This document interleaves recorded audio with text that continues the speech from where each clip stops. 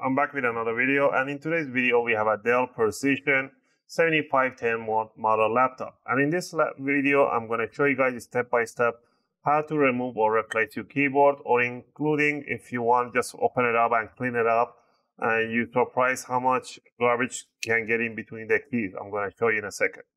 By removing the keyboard, you're not going to do any change in the configuration or anything like that. You just plug and play. I'll try to get the new link for the keyboard for replacement part. I'll leave that link in the video description in case you want to purchase yours.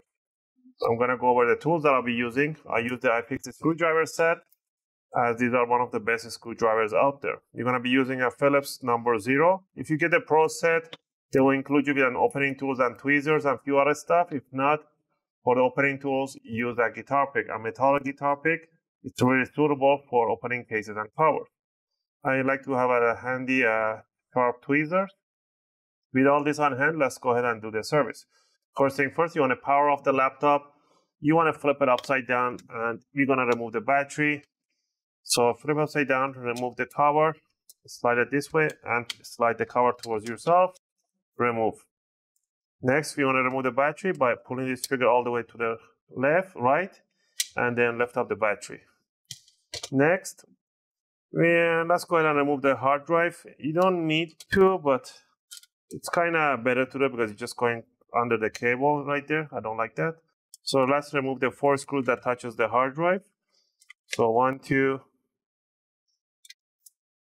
third one right there, and the 4th one in the corner. Once you remove these screws, now we're going to lift up this right here and then slide it backward and put the hard drive to one side.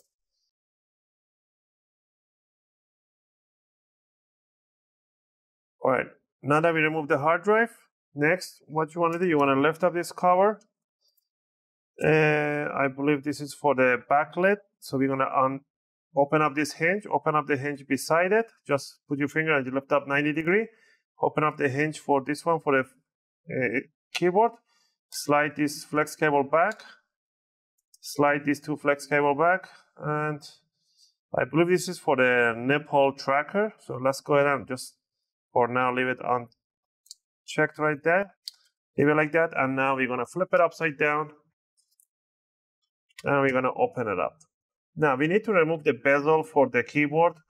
And you're going to see the tiny little hinges right there, spot right there.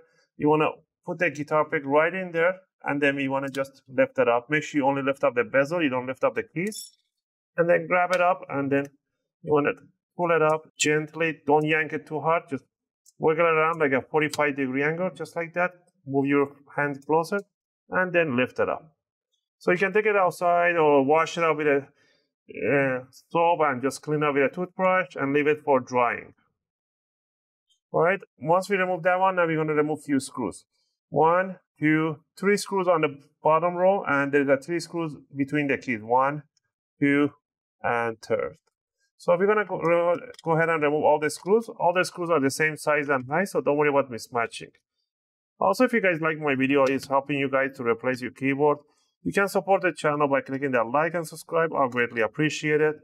It helps and motivates me to make more videos, take requests, and answer your questions in the comment area.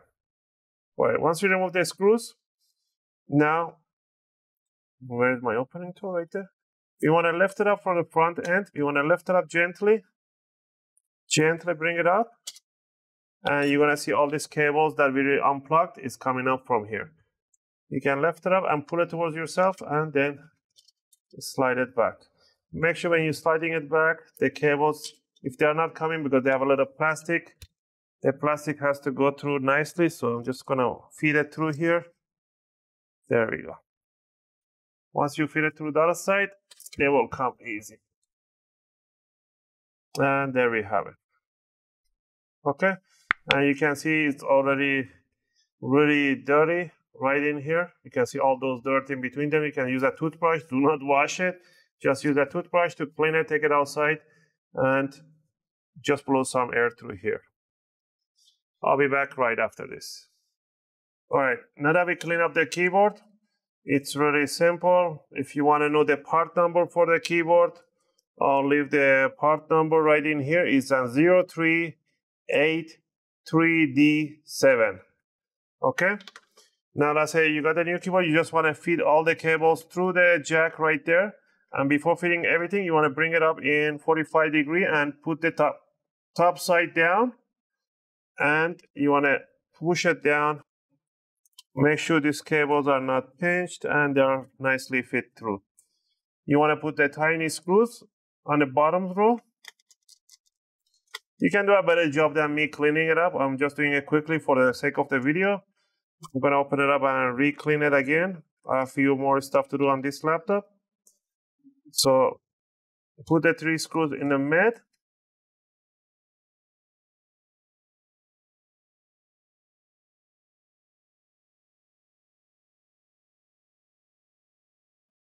And now we're going to grab the cover on top, the bezel, put it down and just push it down. It just snap on between the keys, push in between the keys.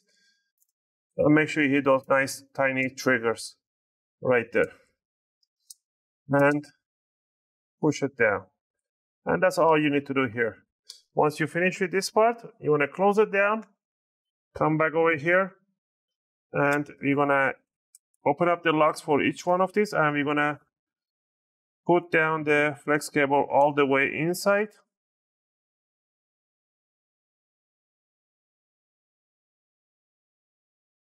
Grab the hard drive, put it in an offset position, and then slide it down toward the jack, and put the 4 screws for the caddy for the hard drive to hold it in place.